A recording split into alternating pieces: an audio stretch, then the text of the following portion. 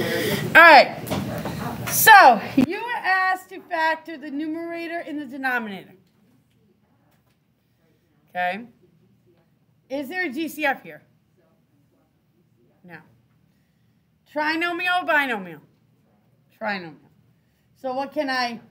A is 1, B is -1, C is -42. What can I multiply to get -42, add to get -1? What'd you get, Harley? 6 and 7. And which one has to be negative? Okay.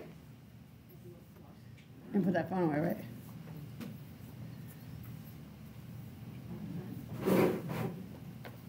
In the denominator, is there a GCF?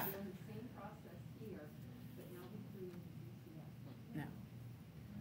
Okay. So, binomial, trinomial? Trinomial. What can I multiply to get -7, add to get -6? 1 and 7. Which one has to be negative? The 1. But if the 1's negative, then you're going to get +6. So we want the 7 to be negative. Yep, totally knew that. Okay. So, let's talk a minute before we finish this. If I asked you what 5 divided by 5 is, what would you tell me? 1. If I asked you what x divided by x is, what would you tell me? 1. 1.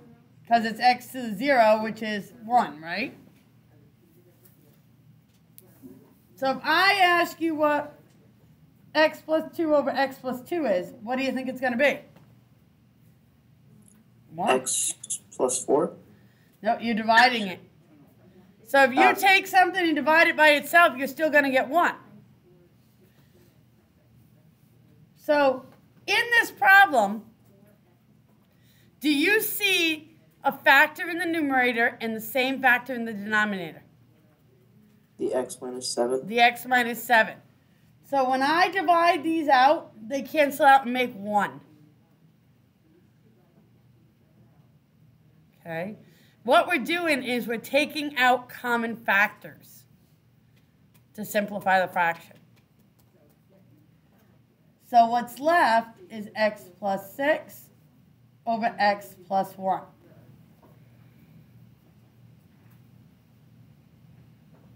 Okay.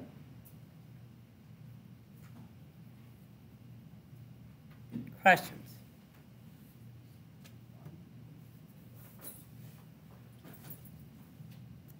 Number 2, it threw some people for a loop. They tried to factor using difference of squares for the top. First of all, there's a plus sign there. So that's not difference of squares. Second of all, I see something in common first. What's in common here? The x's. The x. Everyone see you have x squared and x? So you can divide out an x. Remember when you divide out an x, you subtract your exponents. 2 minus 1 is 1. You have the 2. 1 minus 1 is 0. So we divided an x out.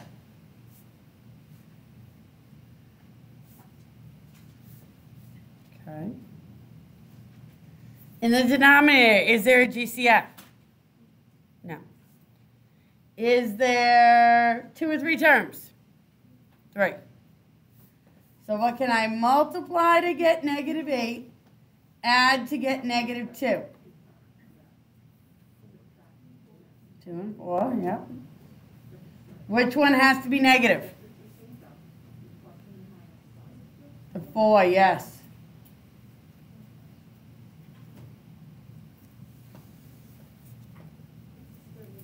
What do you see that is in common in the numerator and the denominator? X plus 2. So this is the only new part of this whole lesson, is just crossing out the common one. Everything else is factoring. And yes, you must rewrite it and the numerator is an x, and the denominator is x minus 4. Okay.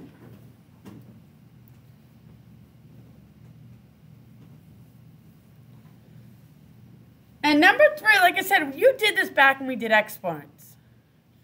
Remember when we did exponents, we treated the numbers separately from the variables?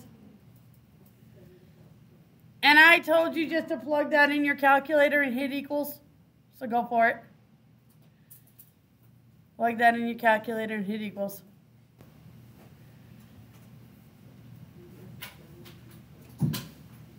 What'd y'all get?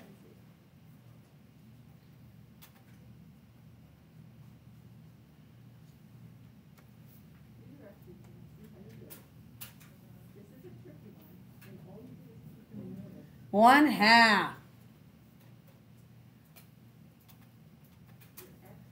Now, what do you do with the exponents? Subtract them. Which you get x to the negative 2.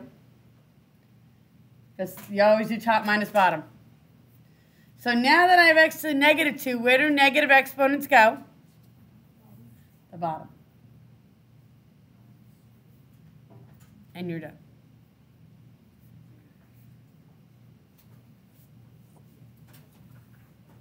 Okay. So that's a preview of what we're going to be doing.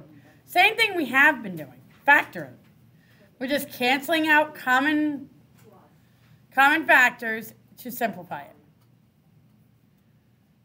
Okay.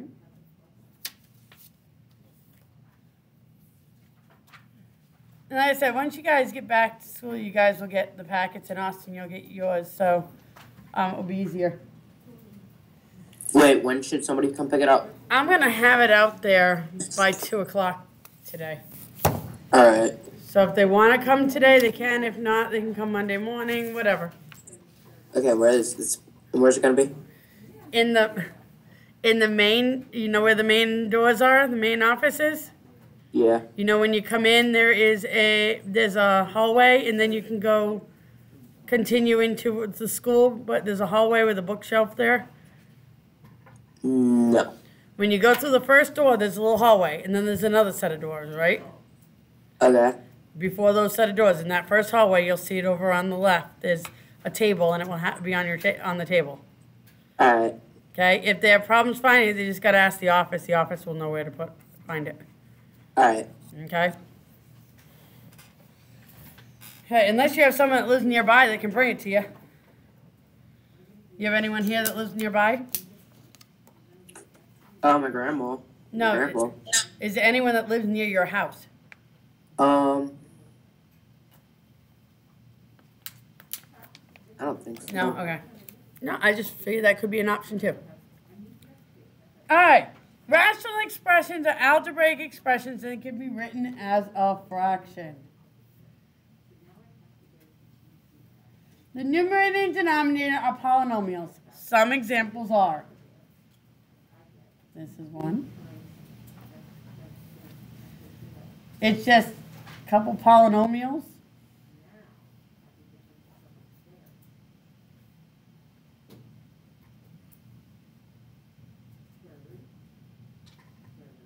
And a fraction. That's all a rational expression is. Polynomials set up into a fraction. Pretty easy, huh?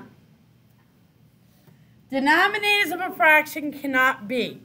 What is the one number we cannot divide by? Kill? 1. You can divide by negatives. You can divide by 1. Hood off, buddy. Huh? 0. 0. Denominators of a fraction cannot be 0. Excluded values are values of a variable that result in a denominator of 0.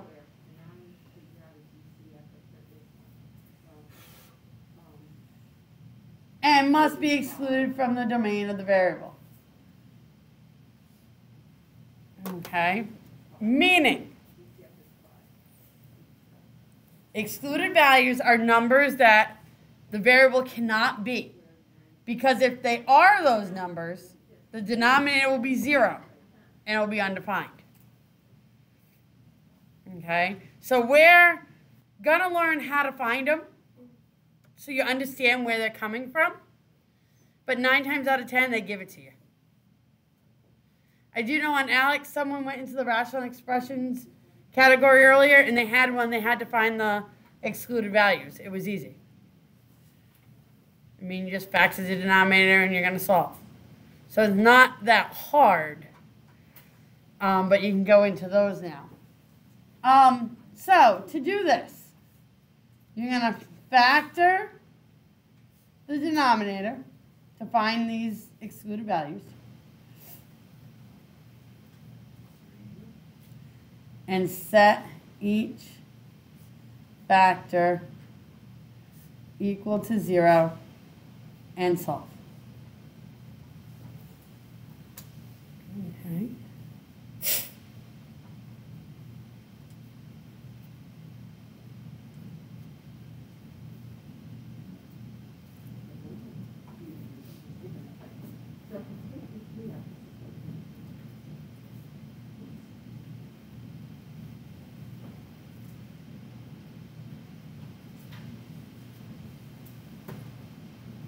Have to get to that step first. Now.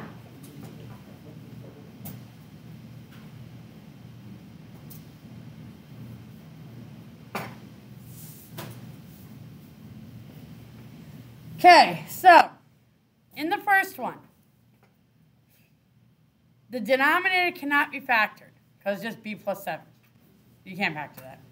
So the first step's done. Second step, set each factor. So set it equal to 0 and solve. A lot of you remember doing it this way. You put a line down it. And remember, in order to solve, you have to do the opposite of what they do. They took b and added 7. So what's the opposite of adding 7? Subtract it. So you're going to subtract 7 to both sides. And 0 minus 7 is negative 7. So this states that b cannot equal negative 7. That's what we just found, what b cannot equal. Because if b equals negative 7, and you put that in, what's negative 7 plus 7? 0. B in the denominator can't be 0. So that's why we have to tell everyone that you can use any number for b except negative 7, because negative 7 makes it undefined. And that's how they write it. They'll do a semicolon in the variable cannot equal. So the second one, a minus 4 is already factored. What are we going to do to solve this?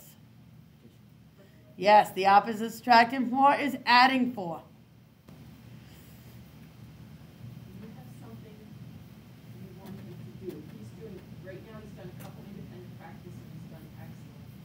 All right, do you want me? I can give him the cons and then he can do Alex. Okay, give me 1 second. I just wanted to get to practice it on his own without me sitting here. Yeah. Without me watching and saying, wait. Yeah. So A cannot equal 4. Okay. Do me a favor, go to the last one for a minute and factor the denominator while you're waiting. Factor the denominator. We're going to get to it, but if you factor it for me while you're waiting.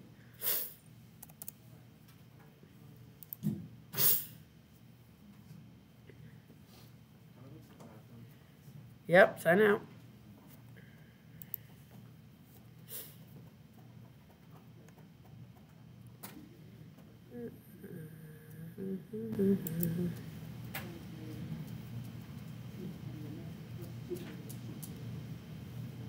You said difference of squares, Mr. Vinny?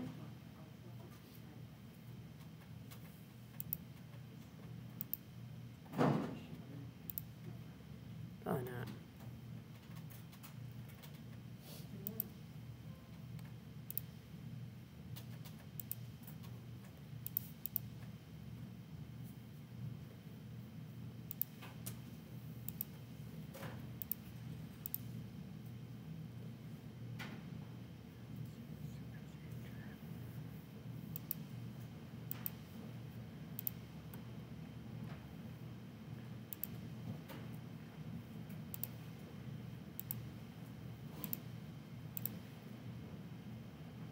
Okay, I have two. There was an intro and then a regular one in the in Khan Academy. Hey, I have a question. Yes. I'm trying to remember, I worked with so many people on different things. Did we do ABC with them, or did we start out with factoring of, We did GCF and the difference of squares, then the then I'll do the, okay, so the, if he gets done all that, I'll start the other one. yeah. Okay. There's two cons and then depending on time he can do Alex or keep working with you. Okay? You rock. Alright, so let's go to the third one. We'll go to the fourth one eventually. 3x minus 1 equals 0. I have to move the constant first. The constant's the one without the variable. So the constant's the 1. How am I going to move it? Addition, because it's subtracted.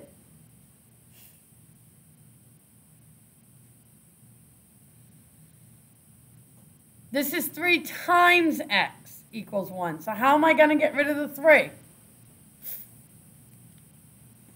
What's the opposite? Division, because the opposite of multiplying is dividing.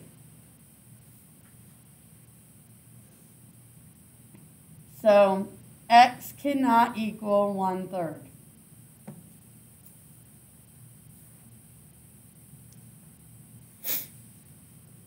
Okay.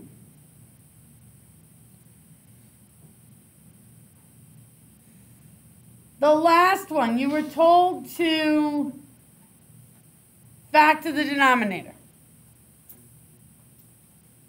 So we have a, 4, 3, negative 4, positive 3. Everyone should have had that factored for me? This is what it means by set each factor. We now got to do it twice. We got to set the first factor, and we got to set the second factor. We got to do 2 different ones. So how am I going to move the 3? Subtract.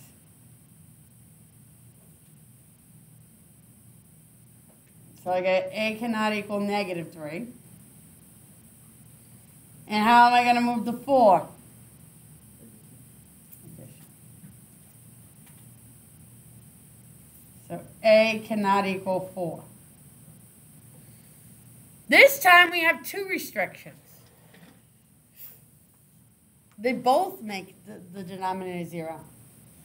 If I put negative 3 in here, negative 3 squared is 9. 9 minus a negative 3 is 12. 12 minus 12 is 0. Can't do it. 4 squared is 16. Minus 4 is 12. 12 minus 12 is 0. Both of those values make that denominator 0. Okay? Which you cannot have. Question.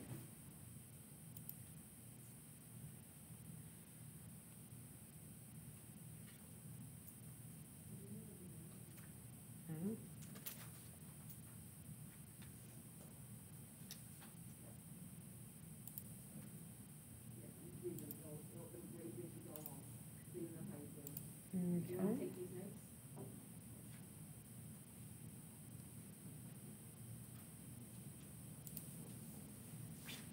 So do we understand what excluded values are? Okay. I do not like the way they teach you this one. Because we teach you different when we do exponents. So I'm not going to go with their way. They say find the GCF for both of them, factor it out, and then cancel it. I get it. But it's just as easy to put it in your calculator.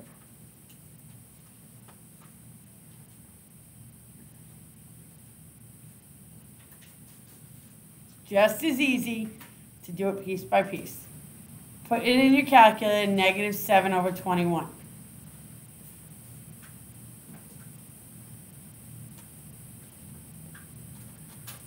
And you should get negative 1/3. Subtract your exponents. 2 minus 5. 2 minus 5.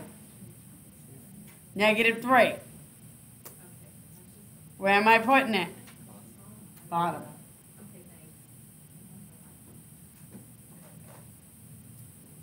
3 minus 1. 2. Where am I putting it? It's just as easy to teach you that way, because you already know that way, than it is to do it the elongated way.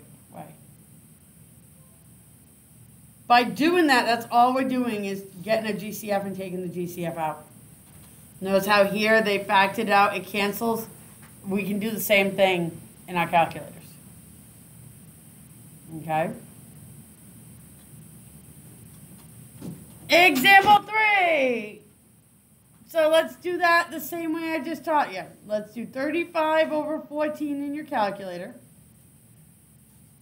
We have an x on top and nothing on bottom, so I'm going to put a 1. We have a y squared, put that away, and a y squared. And then we have a z on bottom, so nothing's on top, so I'm going to put a 1. That's what we have. There's a z's on bottom, there's no z's on top.